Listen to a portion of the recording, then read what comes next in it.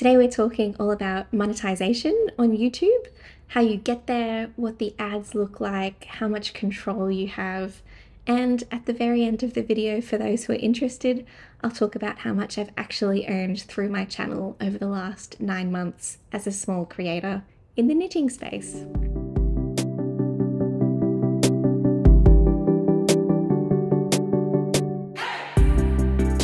Welcome back to my knitting channel. My name is Nadine and you can find me at yourknittingbestie on Instagram, Ravelry and here on YouTube. On this channel you can expect to find me talking about my knitting from the perspective of someone who lives in a warmer climate, being based here in Brisbane, Australia. So today's video is a little bit different to usual. I thought I would go through something that I have been so interested in. So the topics are what it's like to become monetized on YouTube, what's required, how the ads work, and how much I've earned from my YouTube channel since I started it. So I've written some notes and I've got some stats here for you, but I'm obviously not an expert in YouTube. I do this as a hobby. So it's just kind of what I've put together over the last 9 months or so of being on YouTube. And in terms of structure, I thought I'd start with talking about monetization and ads, particularly because I'm so interested to get your views on ads, how many is too many, all of that sort of thing. And then I'll deal with the actual numbers, as in what I've actually earned and the dollar figures and things like that at the end, because I know some people don't like to talk about money. Personally, doesn't bother me. Happy to share. So if you're interested and you're curious like I was, stick around to the end and I'll tell you all of the details there. So I thought I'd start out with how you actually go about getting monetized on YouTube.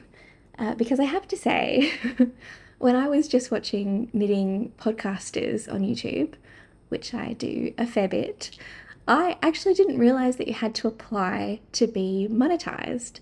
So you have to apply for something called the YouTube Partnership Program, I think. YPP is the acronym.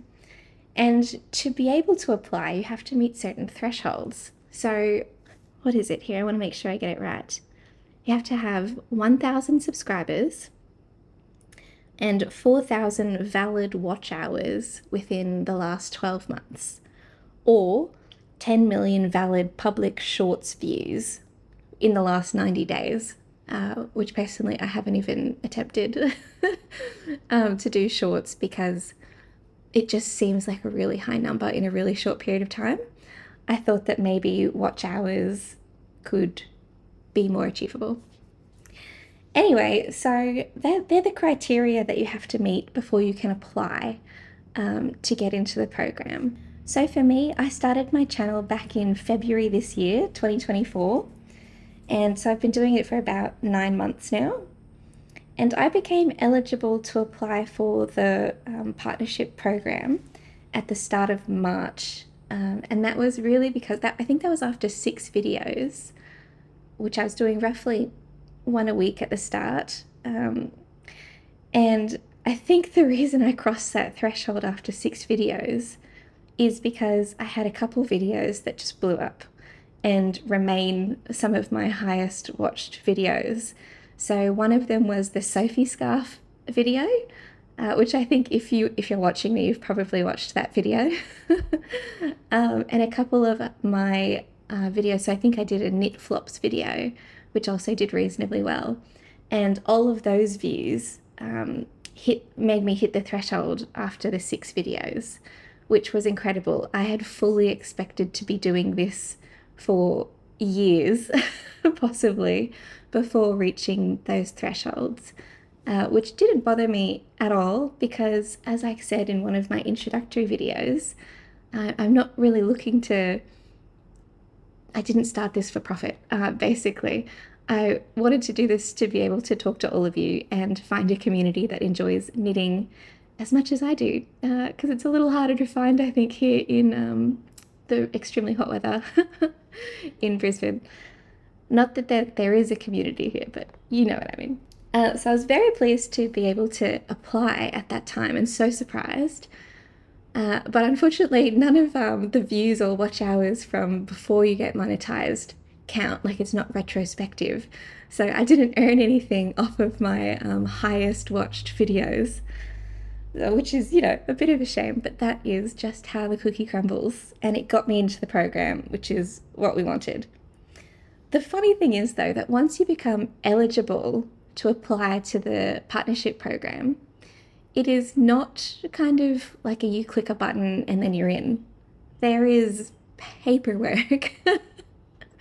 And I mean, I'm a lawyer, my whole job is paperwork. So I was like, oh, more paperwork at home for my hobby. But it wasn't too bad. I was able to get through it with some help from watching some of the YouTube videos on how to fill in the forms and things like that. But I think the biggest holdup was that they actually send you out a piece of paper with a code on it, and you need to input the code into it before it validates your account and set up your AdSense account and validate your identity and all of that sort of stuff. So that is probably the bit that took the longest. So I was eligible to apply at the start of March, and my first payment came through. Oh yeah, you also have to validate your bank account details. So my first payment came through in May. So 6 videos to be eligible, and then about 3 months before first payment came through. So that's just a little bit of insight into the background. The main reason I mentioned this whole monetization thing is because even before you're monetized, YouTube will put ads on your videos, and it's just that you won't have any control over the ads. So for example, in my Sophie scarf video, which was blowing off, and I honestly felt like a bit of a celebrity. That was blowing up, and I was getting all of these comments, and some of them were really mad because they said there were too many ads. And I was kind of sitting there feeling really guilty, but I had no control over the ads on that video. So I just kind of had to be like, sorry, I can't change that right now. And that was one of the reasons why I really wanted to get monetized, because I heard you could change the number of ads on your videos. So after I was monetized, I would switch it on my videos, because I figured if YouTube is going to put ads on them anyway, you may as well get whatever slice YouTube says is, appropriate for you.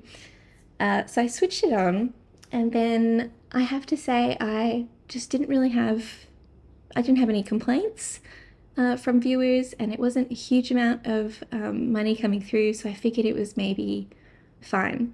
And I have to admit, I just didn't look at it properly.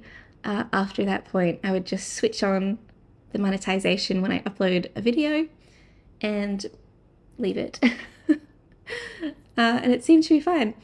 And then I got a very kind message from one of you lovely people to my Gmail. And in the nicest possible way, she said, Nadine, your videos have become unwatchable. There's a huge amount of ads on them. And can you please look at it, basically? And I was quite surprised because, I just hadn't looked at it. And I was so grateful that she had raised it with me, particularly in such a kind way. Because I know, it's an important issue, but even if you like the person that you're watching, it might have been difficult to reach out and be like, by the way, this sucks. But I'm so grateful, and she was so kind and lovely. So thank you very much to that person who raised it. Because I then went and looked at my ads, which you can actually do. You can go in and there's a box that you can tick or untick that says place mid-roll ads. And if you click it on, then there's a button that says review placement. And I had seen on YouTube that when I was doing the whole application process, that they say they use this advanced machine learning thing to place ads which balance the user experience, or the viewer experience, sorry, versus ads and that the ads that were automatically placed were something like 2 or 3 times less disruptive to the viewer than ones that were manually placed. So I just kind of thought, okay, cool. Let the machines figure out where to put the ads. But I went in and had a look at the last couple of videos that I had posted, and it was mortifying how many ads had been just jammed into it. And I don't even really know why those videos were ones that had so many ads put in. I think it was between maybe 8 or 10 ads, like different ad breaks, over the course of a 20 or 30-minute video, which feels insane. Like, that's worse than watching normal commercial TV. So I actually mentioned it to Michael, because my partner, my husband, because he was really interested in film and TV, and he even studied it before becoming a lawyer. And I said, Michael, YouTube's putting like 10 ads in my videos.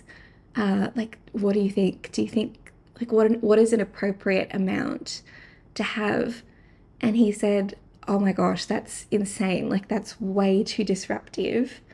I would really think it's kind of one, maybe, out of the whole video, or, far fewer in any event. And I thought, yeah, I think I agree. Like, I personally would find it so frustrating to watch a video that had, 2 or 3 ads in the first 5 minutes. It's insane. So I very quickly went through and took off pretty much all of the ads on all of my videos. So I think I left it at a maximum of maybe 1 ad per 10 minutes as a kind of initial cut, and then I thought I would see what your views are, which I'm very interested in, because I make these videos for your enjoyment, I hope, and also just to see how it goes.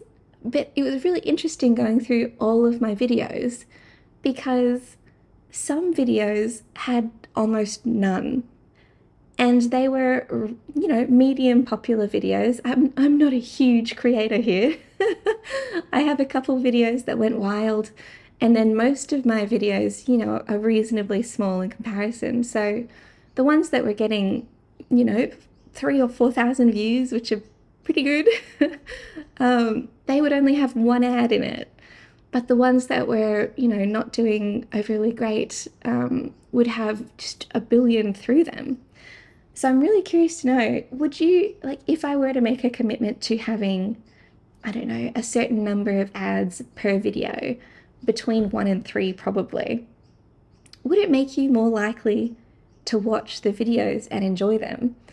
Or does it not really bother you too much? I'm really curious. I also don't know if YouTube leaves the ads. Like, if you were to just click the button saying, sure, pop them in, and they put them wherever, I don't know if that's static or if it adjusts over time. So the ones that only had 1 ad were older videos. So is it the case that when you first upload, YouTube puts in a whole bunch of ads, but then as the content gets older and kind of obsolete and vanishes out of existence, do they change it so that it's only, 1 ad or 2 ads based on viewer demand or something like that? I don't know. I also don't know if reducing the number of ads would change the way YouTube, like the algorithm, pushes your video. Because if YouTube is making less revenue off your video, do they have the same incentive to push it to people? I don't know. If you do know, if you're on YouTube as a creator and you know the answer, please let me know. I'm so curious. And if I ever find out, I will publicly let you know. So to figure out then if my 1 ad to 10-minute ratio was somewhat appropriate, I thought I would do a little bit of research and look at my favorite knitting podcasters to see how they deal with ads. So I looked at 3, all of whom are much more popular than me on YouTube. They have way more subscribers, so I don't think it's an apples to apples comparison. But I figured if their channels are doing really well, they're probably the right place to look to see what you guys like in terms of your viewer experience and ads. So I looked at, I'll run through them and let you know what I found. So Bethany from Well Loved Knits, whom I adore, she was probably one of the first ones that I started watching, and she was like my gateway YouTuber. And then I got super addicted to watching knitting podcasts after that. And she's got a huge amount of subscribers. She's got 124,000. And so the video that I watched in this little roundup was around 30 minutes long. And she started with a little intro, and then she went into a bespoke ad. So one that she had filmed herself and presumably gotten paid for from a company before then going into the rest of the video. So her ad was for postnatal vitamins, I think, because she's just had, well, recently had her second baby. So she did that ad, and then at about 20 minutes of 30 minutes, there was one ad break, but that one ad break had 4 ads before you could skip it, which I don't know if that's something that the creator can control, or if you just put one ad break if YouTube just jams a whole bunch in. In any event, I think maybe that's still better because it's only one disruption to the video. And maybe having a bespoke ad is better because you can just skip past it. If you're watching the video, you don't have that little countdown thing that YouTube does.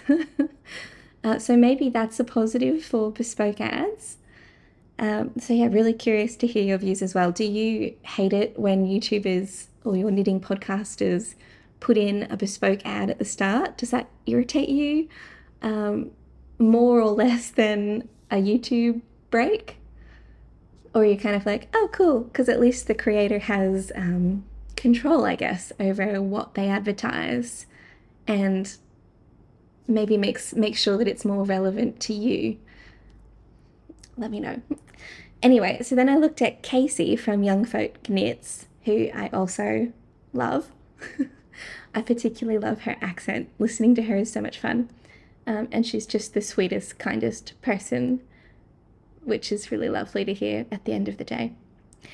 She is, again, much larger than me. She's got 33,000 subscribers, way more popular. And similarly, she had a bespoke ad at the start. Hers was for Craftsy. And then she had an ad, a single ad break again, at 18 minutes of 27 minutes of her video. And there were 3 ads before you could skip.